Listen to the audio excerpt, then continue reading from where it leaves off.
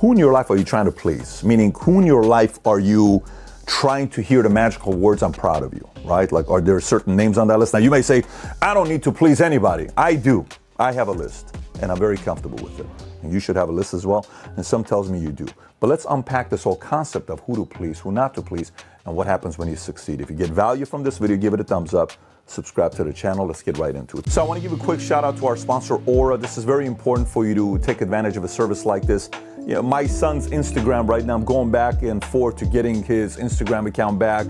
My sister had her Instagram taken down. We have a bunch of people in-house here. When they went on Aura.com, one of our guys had 41 of their passwords on the dark web that others are using. This is becoming a very common thing right now. $53 billion is how much it cost last year on cybercrime. Cyber theft today officially passed robbery, home robberies. First time ever in the history of America that this is happening. And for you to protect yourself, I highly recommend you take advantage of Aura. 1, it secures your online accounts, IDs, and personal info. 2, prevent financial losses with fast fraud alerts. 3, stop viruses from stealing your info.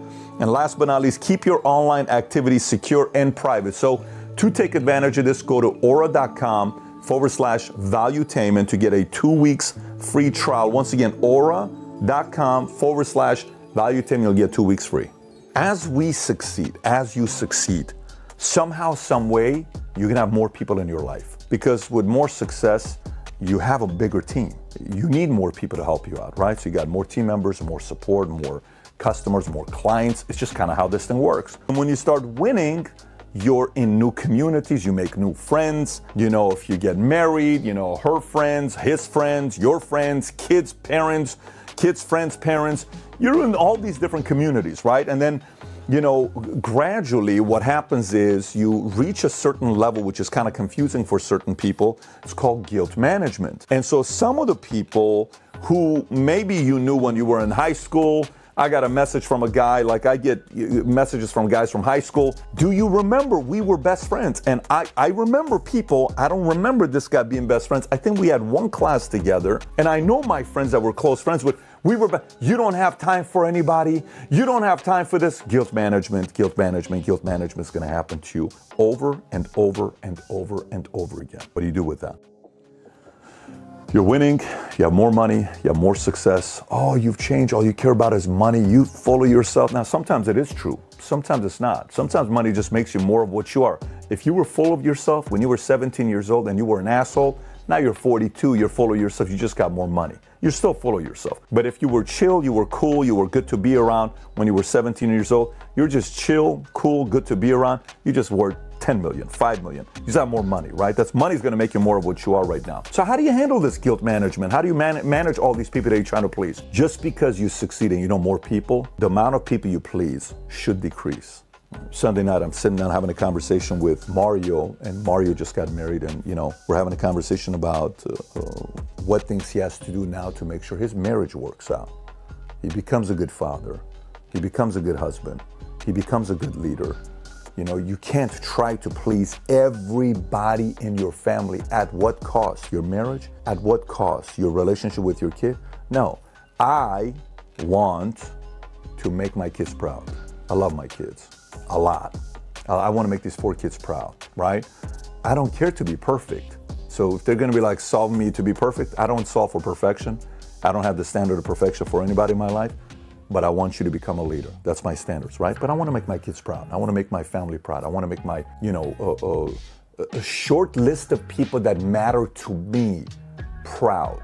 It's not a long list. It's a short list. The most people, the people that are 100% loyal to our vision, it's very important to me to make them proud because that's a relationship and it's very emotional. For you to buy into the vision of what we're doing, whether I ran an insurance company or I'm running a media company, it doesn't matter. If you're 100% loyal, I want to make you proud. To say you made the right decision being loyal to the cause and helping the company get to the next level. Those people matter because it takes a lot of effort to be at that level. But do I want to please everybody? No. Do I want to please every, you know, person that's ever been in our lives? No. Every relative? Definitely not. Why not? It's impossible. It's impossible. You try to do that, you will not live a happy life. Other people will try to suck all the energy out of you. You will not live a happy life. You know who you should never explain yourself to? You know this whole concept of tell me why you were late. I got into a car accident on the way here. Here's a picture. Here's where I was at. Look at the time at the top, 7:38. Pat, I'm never late. You know what? You're right. Cool. You good? Everybody good? Pat, everything's good. I'm here. I'm going to get the things done. You mind if I take an hour to go get the car situated? Because I need do your thing. Because there is that, right? Now, people who you can't ever do anything right in their eyes, guess what? Never explain yourself to them. Let me say this one more time to you. People in your life that you can never do anything right in their eyes and they use guilt against you, never explain yourself. Can I ask you guys why you did that? No, we just did. Everything else good? No, I want to know what happened. No, I don't need to explain it to you. We made our choice because of this reason, and you move on. But the people you love, the people who have your back, the people that are loyal to you, the people that go above and beyond for you, the people that believe in you, the people that challenge you, if they're able to reason with you, hey, can I ask you why the deadline didn't happen on, we screwed up, man. It's all good. Can we make sure we hit it tomorrow? We're going to hit it tomorrow. Next time, can you tell me if you got too much bandwidth that you can't handle, like your bandwidth isn't there? Let us know because it's important for us at the time. Totally get it. I screwed up. My fault. Won't happen again. Great. When two people reason and you explain, solutions, you come up with a solution. When two people can't reason and one's using guilt, you're going to be constantly feeling like you're the idiot here. You're not. This person's using guilt against you.